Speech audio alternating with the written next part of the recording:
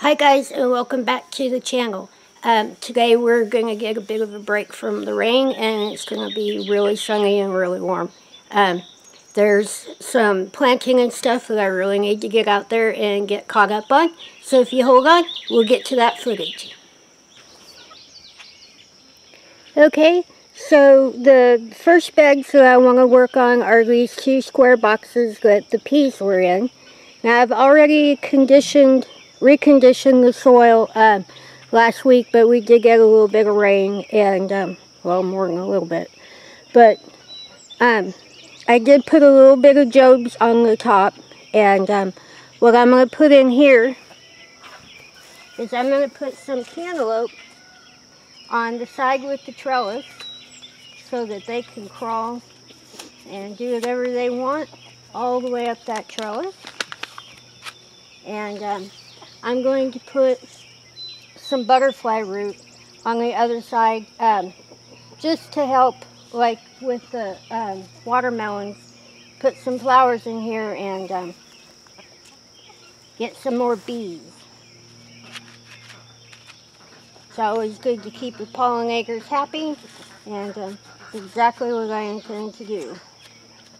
So, get a few of these cantaloupe seeds out. I'm just going to put them on the right side of the bed.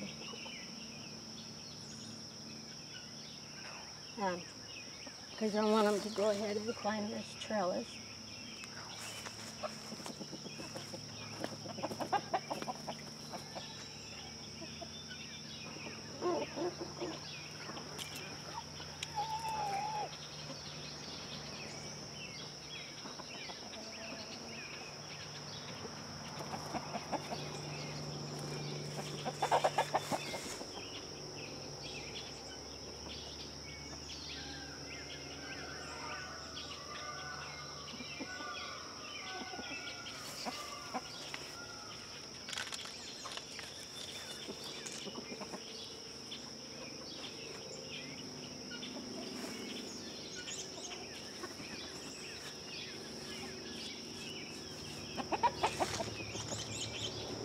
Now the other name for butterfly root or butterfly bush is a pleurisy root.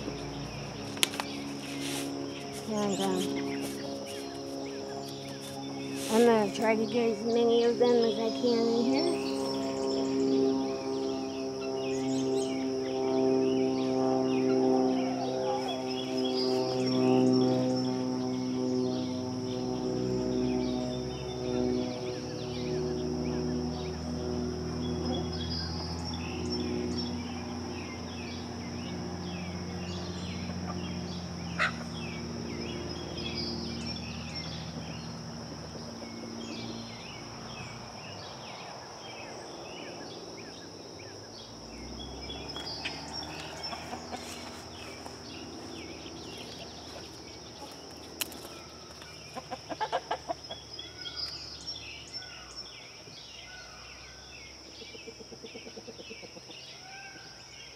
But we've had so much rain, and today there isn't much of a chance of rain, but it's supposed to rain this weekend. So I'm going to try to take advantage of today and get as many of these reconditioned beds going again as I can. It's nice to have beds that you can just keep planting in. So I've got this bed planted, and I'm going to go over here. I'm going to get the other one done. So I'll be back in just a minute. Okay, this is another reconditioned bed I'd like to get planted today. This is where I had the spinach, and you can see I still have pole beans over there climbing the trellis. But what I'd really like to do is get some butternut squash planted in here. And they can crawl out of the bed over here into the yard. But I did recondition this bed the same day that I did the other ones over there. So I did put a little bit of Jobs in here. So what I'm going to do, butternuts really like to vine, but I'm going to stir this just a little bit and level it out.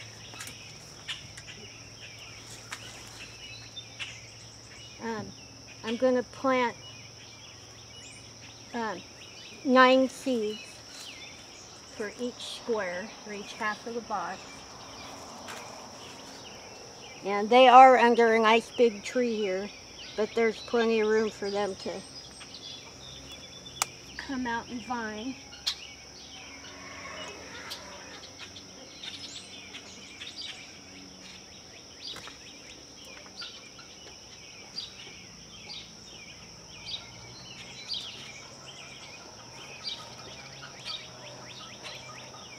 But if you haven't noticed over the years, squash is one of my favorite things from the garden. And I really enjoy when we have fresh spring squash. And I like to store the acorns and the butternuts over in winter. So I'll try to get as many of these in here as I can. Make sure to give the beans a little bit of room too.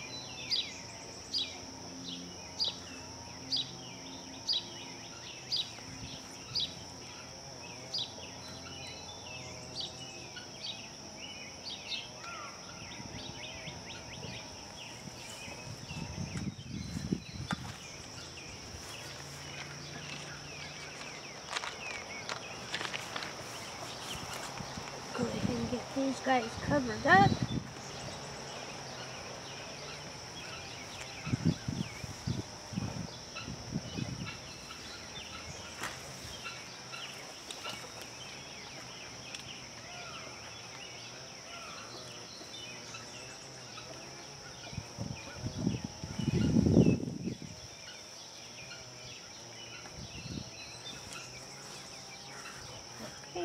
Now, the next thing I want to do is I want to go over by the chicken coops, and I've got some pots over there that need something planted in them.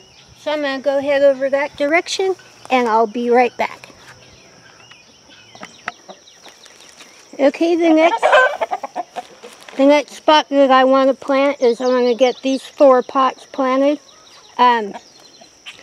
We're over here by the blue lace pen, and what I want to do is I have sunflower seeds and luffa seeds, and Miss Cheryl over at Pennington Garden Place has sent these to me, and I've never grown them before. So we're going to put them over here. The other thing I want to do, put those in, but I want to put some sunflowers in here too, so I think I'm going to put 3 or 4 around the back edge of the pot.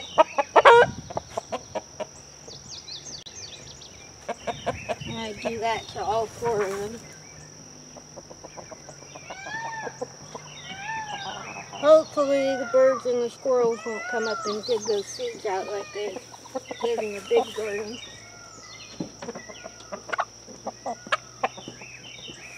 But I'm determined it doesn't really matter how much rain we get, how much the rabbit gets to, or the squirrels. I'm going to keep replanting until I have what I want planted. So, get some more sunflowers in here, and go ahead and get these luffas in.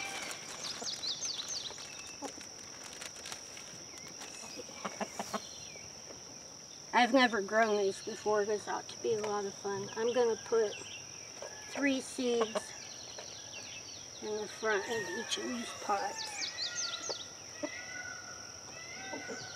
And they'll get lots and lots of sunshine on the side of this chicken coop.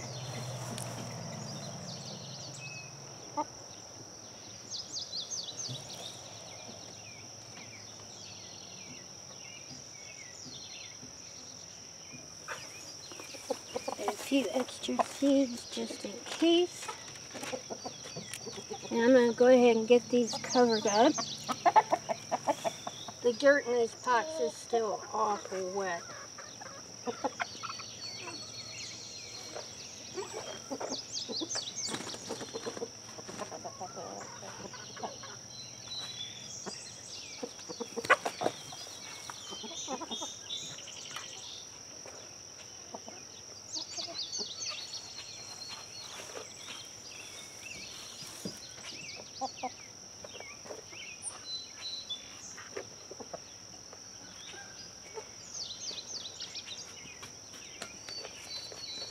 Okay, we've got those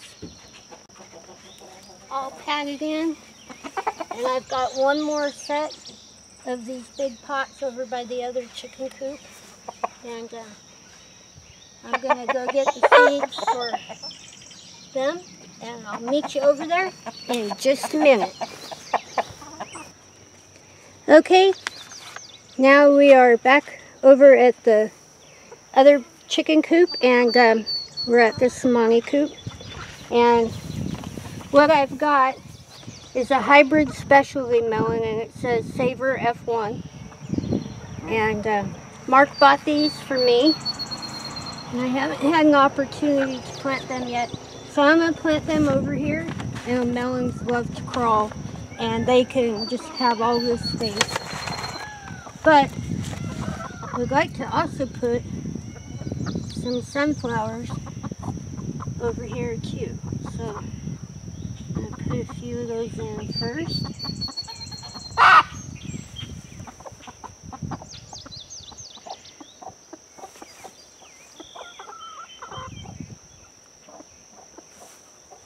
I think the giant sunflowers would be so pretty up against the chicken coop. So we got the sunflowers in. Now I want to get some melon seeds.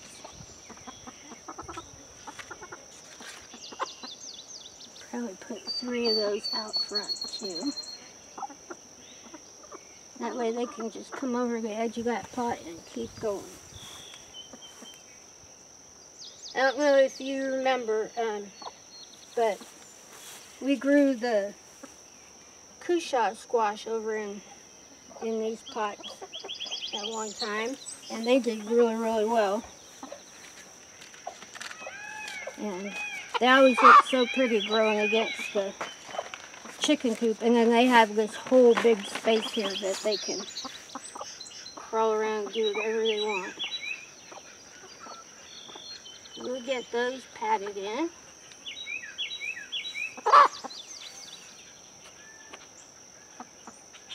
Now the other thing too is when that creek floods, sometimes these pots can take some of the brunt of it. But they are good and heavy. It doesn't usually move them very much. But I have seen these pots moved by that water.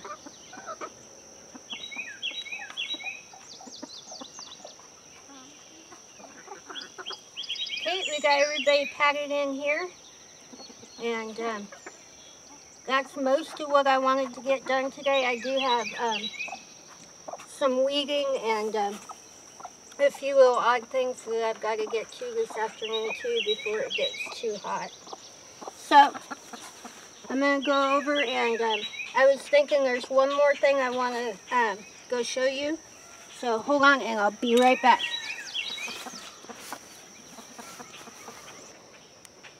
Okay, I did realize that I didn't say anything the other day. That's the watermelons that I put in here, and they're the seedless ones, so you have to have a pollinator, which that's the 2 center mounds there.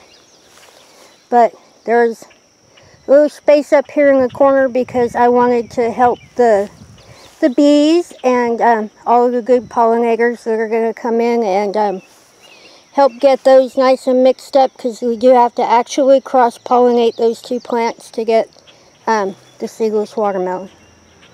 So I have a big pretty flower sitting out here, and hopefully it will attract all the wonderful bees over here to my watermelon bed. And I'm just about done planting for the day, so I'll be back to talk to you in just a minute.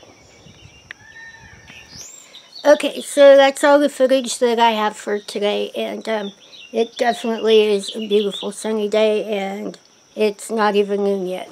And I got quite a bit of what I wanted done, and still have some more that I got to go out and get done this afternoon. I got a little bit of weeding and few little odds and ends that you got to keep up with every day. So I'm going to go ahead and get on out of here. I'm really glad that you chose to spend a few minutes of your day with me. If you're not subscribed to the channel, please subscribe. Don't forget to ring that little bell to let you know when I'm digging in the dirt again. Anyway, sorry, I was watching the cars go by. You wouldn't think that road was that busy, but it really can be. Anyway, back to business. If you have any comments, questions, suggestions, anything that you might have on your mind, please leave them in the little box below. And if you like today's video, please give it a thumbs up. Definitely hoping that today's video finds everybody happy, safe, and healthy. And don't forget, we love you, and we'll see you in the next one.